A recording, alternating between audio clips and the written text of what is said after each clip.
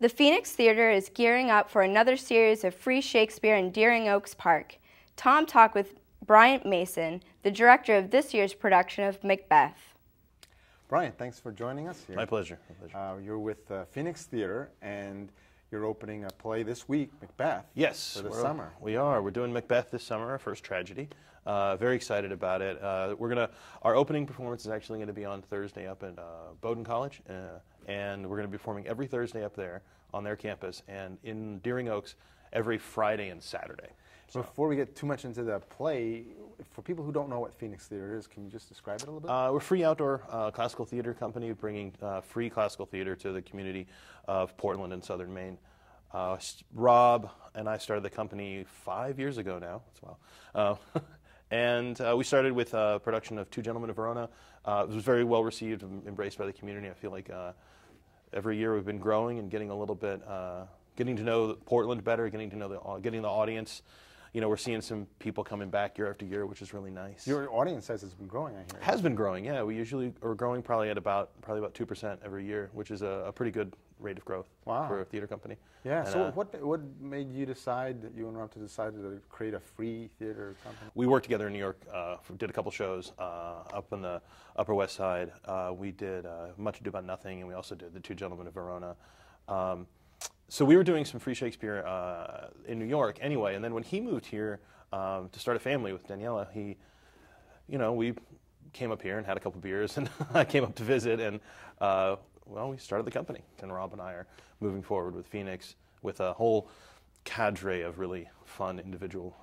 Yeah, so you just enjoyed doing it in New York and decided to transplant it here. Yep, exactly. When Rob moved up here, we wanted to keep it going. I still lived in New York City at the time, and moved up here a little over a year ago with my wife, and so now I'm here full-time as part of Phoenix. So you do Shakespeare. There's obviously no royalties for that. You don't have a set. It's in the park. It's a nice setting already.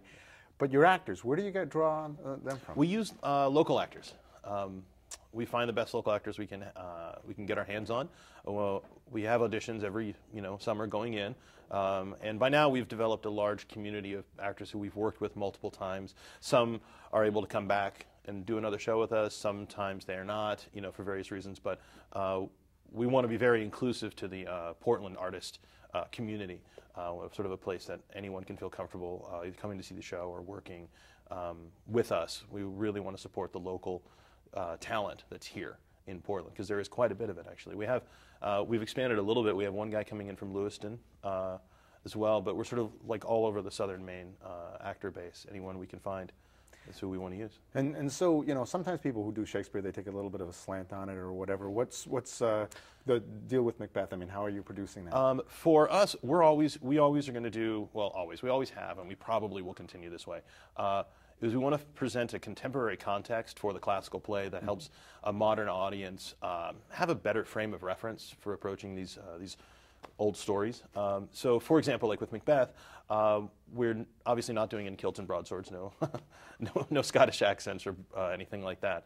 We're setting it. I'm taking a more psychological, spiritual take on it, where it's as if the whole play is either it's happening in Macbeth's head, or that it's his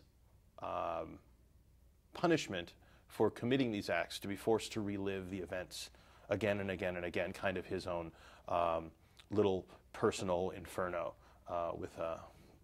It's going to be mostly, we're looking at the color palette is going to be white, basically straight white, which will look beautiful in the park, really, really pop.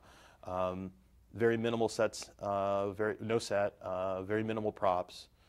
We try to keep it very simple and make it just about the words and the story.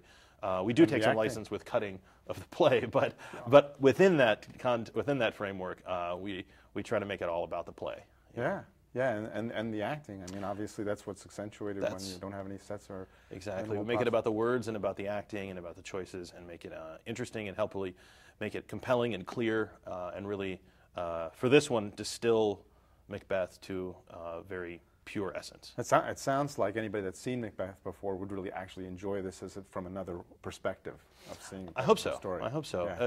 It's a play that's done a lot, and it's a wonderful, wonderful piece of work, and very many layers to it. And we're trying to keep a lot of that while still streamlining it and focusing it for a very sharp kind of production. Do you have a website if people want we more do. information? It's phoenixtheater.com, F-E-N-I-X, Old English spelling, and theater, R-E. So Okay, phoenixtheater.com. Well, Brian, thank you very much for joining us. Pleasure.